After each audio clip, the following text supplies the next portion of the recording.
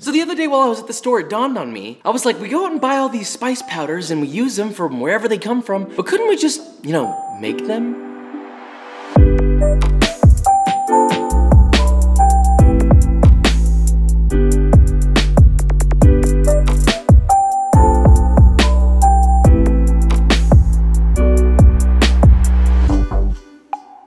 So yes, that is right. We are making our own spices. We're not like growing our own star anise or anything like that, but we are gonna learn how to make spices out of everyday things that we buy. Now, there are many ways to go about this. There's not a ton of alternatives, unfortunately, but the main thing that we need to talk about is using a dehydrator. So knowing that subject, obviously it just made sense for me to partner with my old homies.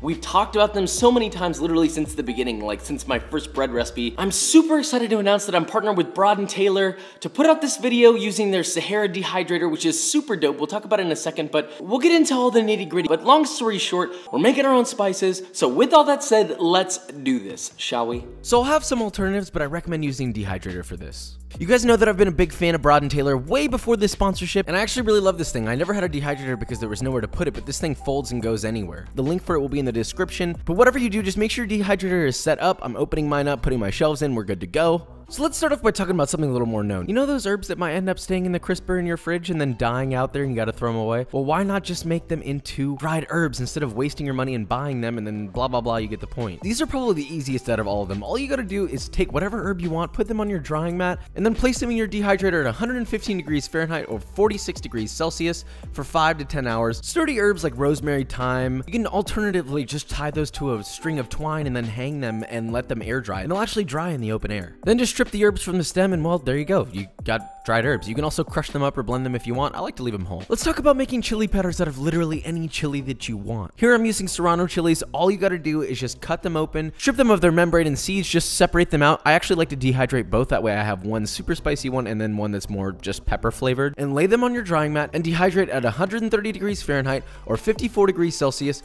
until completely dry. And anywhere between about 6 to 12 hours. They should snap when they're done. Then just toss them in a blender and then make sure you're blending the seeds separately from the flesh. And be very careful when opening your blender because it makes the air a little bit spicy. Well, opening this because this is spicy and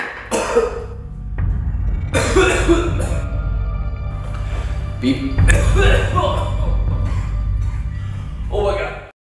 And that's it, you've got chili powder out of anything. Serrano powder is amazing, trust. Now let's talk about reducing waste really quick. You can dehydrate a lot of different kinds of vegetable and fruit skins to make a flavored powder. The two that I want to talk about are either tomato skins or onion skins. Yes, you can absolutely use onion skins. Just make sure that there's no like dirt or anything yucky on them. So to do that, you're just gonna place them on your drying mat and then dry them at 130 degrees Fahrenheit or 54 degrees Celsius for about 5 to 8 hours or until super duper dry. Then just like the rest, blend until you get a nice smooth powder, and that's it. These are just two examples of ways that you can use stuff that you usually throw away to make a spice. Just do me a favor and make sure to Google if it's edible before you do that. And while we're at it, let's talk about garlic powder. It's really easy. You literally just slice garlic. I did it on a mandolin. Place it on your drying sheet, but make sure it has a silicone mat over it or something like that. Then the same temperature as anything else, 130 degrees Fahrenheit or 54 degrees Celsius for 8 to 12 hours or until super dry and crisp. Blend, powder, garlic powder, done. Let's talk about mushroom powder. This stuff is so potent. You can add umami and mushroom flavor to literally anything. And you can use any mushroom for this. The thing I like about it is you can also use the mushroom scrap. Sometimes I feel like people throw away the stem, or if the stem on a mushroom is chewy, you use all the mushroom. Nothing gets wasted. All you gotta do is separate the tops from the base of anything. Make sure that they lay somewhat flat. Place them on your dehydrating mat and then just dehydrate them at 130 degrees Fahrenheit or 54 degrees Celsius for 4 to 8 hours. And then once that's done, you just toss them in a blender and blend them until they're a powder. And well, that's it. Mushroom powder. That's it. You can add this to meats or marinades, and if you add it to risotto, you get an instant mushroom risotto. So there you go. Now, last but not least is citrus zest. You can do this with any kind of citrus. I did lemons and limes. And you're gonna wanna do these at the absolute lowest temperature. I did them at 95 degrees Fahrenheit or 35 degrees Celsius for about 4 to 8 hours or until completely dry. I actually mixed the two together and just kind of lightly pounded them together until they were a little bit finer. This goes great mixed with other spices. It's not quite as strong in flavor up front, but once it gets rehydrated, it's actually quite nice. So hopefully this was something a little bit insightful. Obviously, this is not an exhaustive list. There's a million things you can do. I'm just trying to get you guys started on the path. You know? I didn't really breathe much when I was saying that, but you get the point. Now, since we still got the dehydrator whipped out, let's sample these spices on some jerky. First, you're gonna wanna really thinly slice a 2.5 to 3 pound or 1,100 to 1,300 gram eye of round roast. Real thin as you can. You need a sharp knife. If you need, have your butcher do this for you, the thinner, the better. Well, maybe not paper thin, but you know, as thin as you can. Now, the marinade is really simple. It's gonna be 1 cup or 236 milliliters of soy sauce, half a cup or 118 milliliters of honey, half a cup or 118 milliliters of Worcestershire sauce, 2 teaspoons or 4 grams of dried thyme, 1 tablespoon or 7 grams of mushroom powder, 1 tablespoon or 7 grams of garlic powder, and 2 teaspoons or 5 grams of Serrano powder. Now you might be like, Josh, that's not 2 teaspoons. Yeah, we'll mix it up, and look, there you go, I added more, all right? You happy? Now, once all that's mixed together, just take your beef, sort of slap it all in a container, pour your marinade over, make sure that it's completely submerged. If you need to add something on top, some sort of weight to keep it down, that would be wise, and then just cover it and place it in the fridge overnight. Now, once that's done marinating, just lightly dab it off so it doesn't drip all over the place. Place it on your dehydrator mats and dehydrate at 165 degrees Fahrenheit or 74 degrees Celsius for 8 to 12 hours or until nicely dried. Now, it shouldn't completely snap in half, but it should definitely snap and not completely break. If it's still raw, you got a problem, brother. And for those of you worried about bacteria, for one, the salt should take care of that, and for two, your dehydrator needs to be accurate enough to go that hot. If it doesn't, then add a teaspoon of curing salt. Anyway, store your beef jerky in an airtight container and place it in the refrigerator, and it will last a long time. I know, refrigerator, what's the whole point of dehydrating it? It's just an extra safety precaution, all right? But do you want to know what else is an extra safety precaution?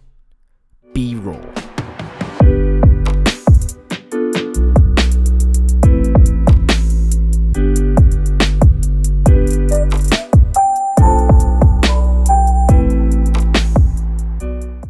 Guys, and that is it. So, homemade spices, and by homemade spices, I mean literally, you took a flippin' jalapeno and you made some flippin' jalapeno powder. That's a homemade flippin' spice, dude. I'm obviously in a weird mood right now. Really quick, just a huge thank you to our homies at Broad & Taylor. You know that I've been talking about them forever, literally like way back. I'm just super thankful to be able to work with them, and you guys have been the reason for that. So thank you to them, thank you to you. Their dehydrator is gonna be in the links in the description. Be sure to click it and check it out if you wanna get yourself one. Christmas is coming up, they just dropped their prices. You know what to do. In terms of updates for me, honestly, I don't know when this video is being posted, so I'm gonna try and not add anything else to this to not confuse the timeline. But with all that said, if you enjoyed this video or you learned something, leave a like, subscribe, and I will see you next time.